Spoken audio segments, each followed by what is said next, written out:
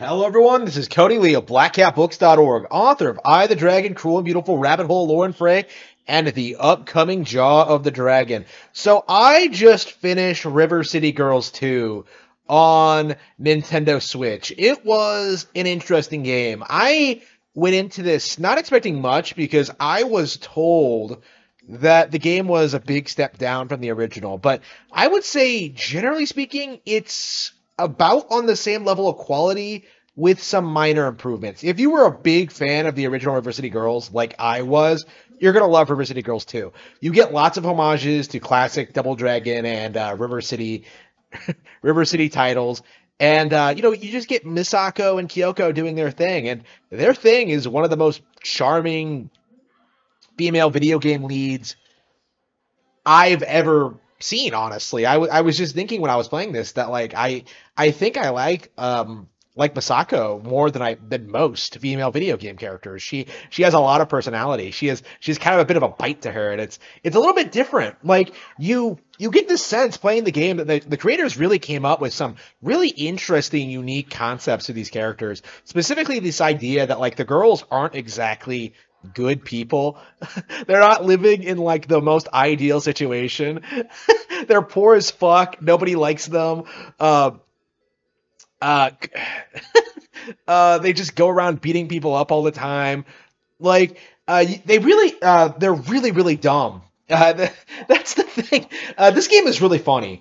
This game isn't shy away from like portraying the characters as being like deeply flawed people, but that's kind of what makes it compelling. Because even though like the girls aren't like really the best video game heroes ever, like morality wise, they're so charismatic and they're so charming and they're trying so hard. You can't help but like really root for them. They're it's it's a lot of fun. Like I was surprised when I played River City Girls Zero early last year, just how much different the that version of the characters actually are. Because that one like takes itself way more seriously than the newer girls games that like are really satirical and don't take themselves seriously at all. Like Zero has this like really dark like edge to it. It really feels like a serious delinquent story. And in a lot of ways I kind of miss that aspect of it. Like a part of me wishes that like Way Forward's River City Girls like took itself very seriously. But as it so happens, oh God, again? Okay. As it so happens,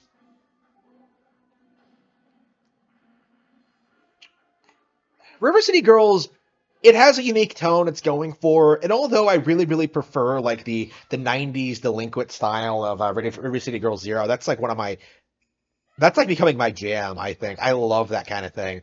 Although I love that kind of thing a lot, I think River City Girls does do something else for me in that like it really feels like a video game. Like it really does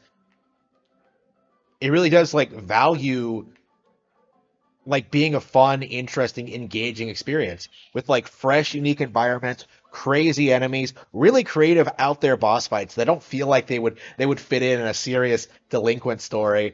You have like, magic powers, robots, you have like the damsel in distress saving herself. Like it's all a lot of fun, honestly. And that is the key word here. It's fun. Like this really is something I would put up there with the very best of what Nintendo put out last year. This game, I think, would probably cut my top 20 alongside like River City Girls Zero as being like one of the best games of last year.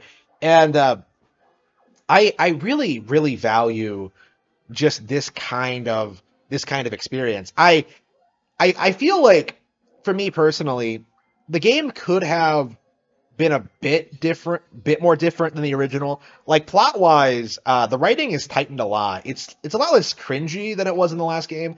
I found myself like laughing with the characters a little bit more and like really going along with the jokes more in this one. But like generally speaking, the plot is just kind of like a big nothing burger because like the girls are just going around beating people up. Now that's basically what happened in the first game, but like the first game you had this like this excuse plot of going out trying to rescue your boyfriends from like someone, and then like you just end up overthrowing a Yakuza empire by accident, right? Uh, and then like you get the M Night Shyamalan plot twist where like they were never where you were the side chicks the entire time. Like I don't care what anyone says, that was funny. Okay, and it's kind of a shame in this game. They seem to have dialed that back a lot because it feels like Kunio and Ricky are like legit friends with Misako and Kyoko. Like they're there in like the cutscenes and stuff like that. I didn't play as them at all. But what I understand how this works is that the plot is no different depending on whether you play as like the girls or the boys. And that's kind of a shame. Like, I feel like if you're not going to have Kunio and Ricky doing their like own unique plot line, like why have them there? It just feels like just have the game be about the girls. Give like Kunio and Ricky something else to do. Have them like have some kind of justification not being there. I think I speak for most fans when I say this. I think I would have preferred Mami and Hisabe to be the alternate characters. Like make all six characters female. You know, we have Pruvy and Marion. Marion in particular is a standout example of someone I really really enjoy in this game. Uh, Best boss fight, by the way. Yeah, that is like a weird complaint I have about this is that like the first couple of boss fights are like top tier, and then they just segue into being like ridiculously gimmicky. Like you have that like god tier like Marion boss fight with like these crazy barrels that she throws at you, and you have to like dodging. You have to like stay out of. She fills the room with acid, and you have to like avoid her attacks. It's crazy. Like the Double Dragon theme is playing in the background. It's absolute keynote. It's great if you're a fan of that classic NES game. Like it is top tier shit. And then after that, you get like a handful of gimmicky bosses. You get you get Blair the witch. Yeah, they named the witch Blair. Fuck them. Uh, you get like the hacker chick who is just unbearably obnoxious with like her force field and stuff like that. And then you get a chef. Like by the time you beat the obnoxious gimmicky bosses, the game is basically over because you've leveled up so much trying to beat the gimmicky ones that like you end up steamrolling the rest of the game. Like that's what happened to me is that I really struggled beating Blair, and so I leveled the crap out of everything and like maxed out, like bought a whole bunch of like high end healing items, and then uh when all was said and done, I ended up like not being able like the game was basically over. Like I just ended up steamrolling through the rest of the game. This game is like less linear than the original. And I can't decide whether it's a good or bad thing. Because on one hand, like there are side quests and things you can do and characters from the first game you can interact with. There are fun mini games that weren't really in the fuck again. There are fun mini games that weren't really in the original. There's all these things that just that are technical improvements. Like you would think being non-linear would really help this game a lot, but I think like having a structure for the original, I think using the same gameplay mechanics as the original, but making it more non-linear, didn't really do a whole lot for the experience. Like it feels like because it's non-linear, you can like spend a lot of time just grinding and like getting every food item and just like leveling up your characters and just like really just curb stomping the game. And that's I imagine that's a lot of fun in a way. Because again, like the side quests are perfectly fun. There's nothing wrong with them or anything. But like, when you're doing the regular quest line and you're just like you haven't even done everything yet and you're steamrolling your opponents, it's just I don't know. Another thing I kind of have a problem with, well, not really a problem, but like an observation. I feel like this game was made for two players because playing it by myself, because I'm a lonely fuck who has no friends who play games, uh, because I'm playing by myself, like I keep getting curb stomped by these bosses, and like the two-player mode has like this feature where you can like bring each other back if you get KO'd, and I I get the impression, although I'm not like completely sure about this, I get the impression that if I were to play this game like with a friend, which is never going to happen, like if I play this game with a friend and like all the way through the end, it would become like a way better experience because like there were so many instances where I was fighting these bosses with their crazy patterns where I'm just like, oh, I could if I had someone else here, that person could like fight these zombies while like I deal with this force field or punch this horror in the face. Like that's That's what I would want. Like I feel like the bosses in particular were designed around two players, and like the game is perfectly like doable with two players, but like with a single player. But like if the game is like ideal for like multiple players, like I don't know. It's one of those things where I'm just like, why is this game not structured? It's one of the reasons why the original Double Dragon on NES is still my favorite because it's perfectly balanced for a single player for the most part. Again, the arcade version has like a special place in people's hearts for a reason, but I do prefer the NES version because like it's a single player game. Like who am I gonna find who would want to play a game like this with me? Like I would get. Uh, it's just not gonna happen. So that's just an observation. But like for the most part, you know, all of my complaints are nitpicks. The music is god tier. Like I like the soundtrack of the original. Like I liked it a lot actually. But like the sequels, River City Girls 2 soundtrack is absolute kino. It's by far, I would say, the best soundtrack I I've listened to in a while, since like Live Alive, I would say. And I just love the vocal tracks. I love like how uh, a lot of the songs are based off like the bosses and stuff like that. Like my favorite is, of course, like that really haunting melody, like "Get Off My Lawn" from Blair's theme, and like when you're in the forest, and it's like hyping her up essentially. Like it's like foreshadowing her personality. Not only is the song great, it does this thing where like it really foreshadows the existence of the boss, and I love that kind of thing. I'm like it's the same reason why I love Margaret Moonlight, and they're the same kind of characters actually. Come to think of it, like it's just so much fun. Like just listening to these tracks as you're beating the crap out of people, and I will say this: I never got tired of the combat in this game. Much like the originals, the combat is just stellar. Like you get like a wide range of enemies to battle. You get like there's lots of technical depth. There's all these things you can do, all these strategies. Each character is, I believe, has like completely different moves. I only played as Misako because she is my favorite by far. But like, damn it, damn. Um, Misako is my favorite by far. I like her a lot. So I didn't get a lot of. I didn't really have an opportunity to play as anyone else. I wanted to play as Kunio, but like for some reason, like I selected Kunio, and then like I had Kyoko as my partner, and I don't exactly. I didn't like that dynamic. It doesn't make any sense to me. Like maybe I would have like set it to have like Masako as the partner, but like I don't know what the deal with that was. I don't know. Like the game just weirdly, it really wanted Kunio and Ricky in the game, like to be playable characters, and they don't really do a whole lot. Like again, I like Kunio a lot, like a lot. Kunio and Ricky a lot, but like River City Girls shouldn't feel pressured to like have them play a major role. I feel like the Double Dragon Bros are like, oops, hang on, doing their thing. Like what? Why can't they just have the same kind of like cameo appearance or something. Like have them fight like Ken at the end or something. And that's another thing that really bothers me. Like, again, this might be a problem for River City as a whole, but like, what exactly is the continuity?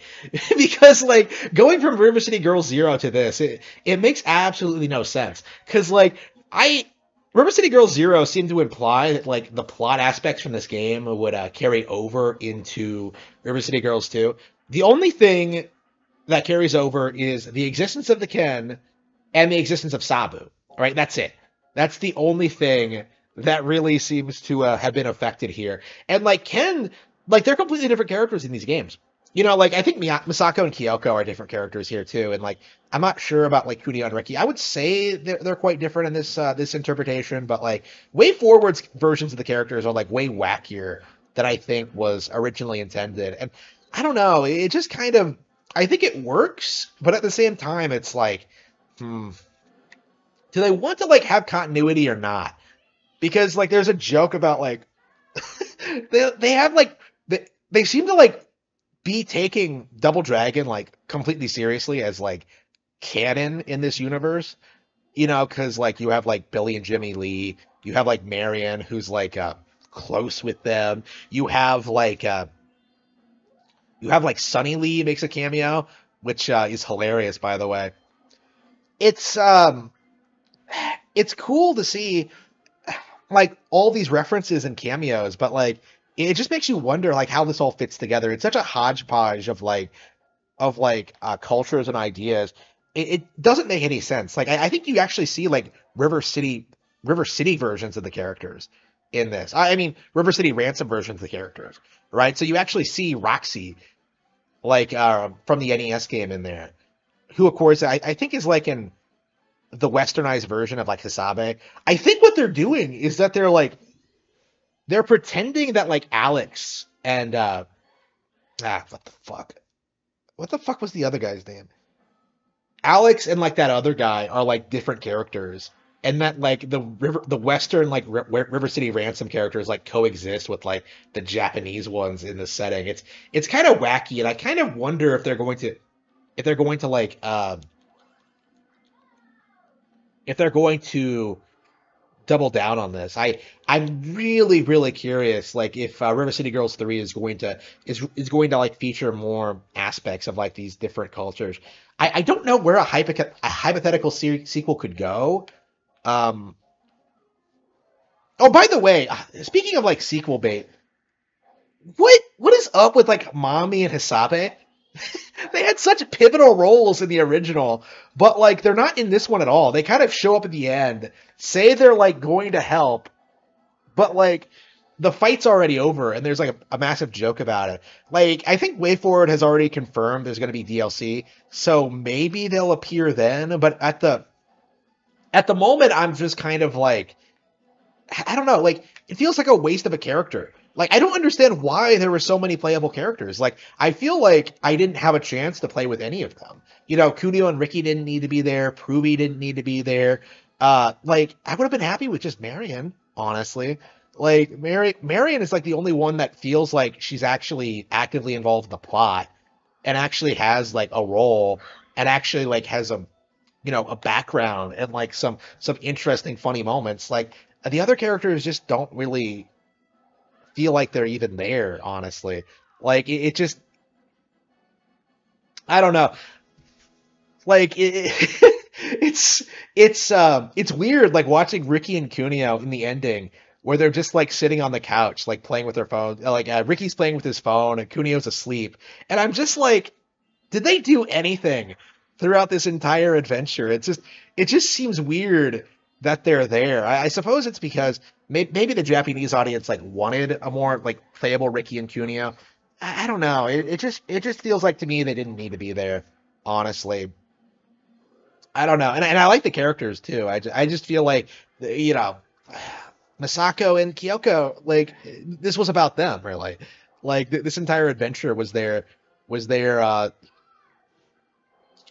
their thing to go through, and just I don't know, like Ricky and Cuneo needed more presence. I think if they were going to be playable characters, like they don't mm, like the characters a lot, but they needed to do something else with them. Maybe we'll see some more with the DLC. So yeah, all around, yeah, this was a really positive experience. I liked this a lot. I thought it was a really solid game, really solid release.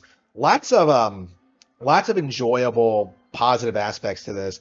I hope we get a River City Girls 3 or more likely I hope like Way Forward continues just handling the license. I actually don't think it needs to be River City Girls 3.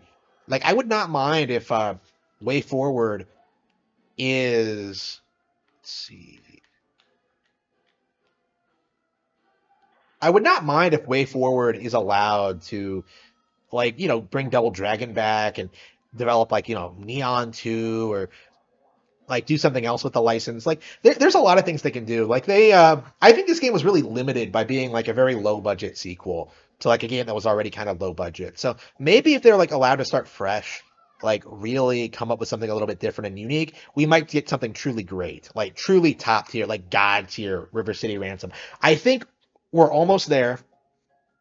I think it's very close, but we need like a little bit of fine tuning, a little bit of polish, and we will have one of the best River City games ever made.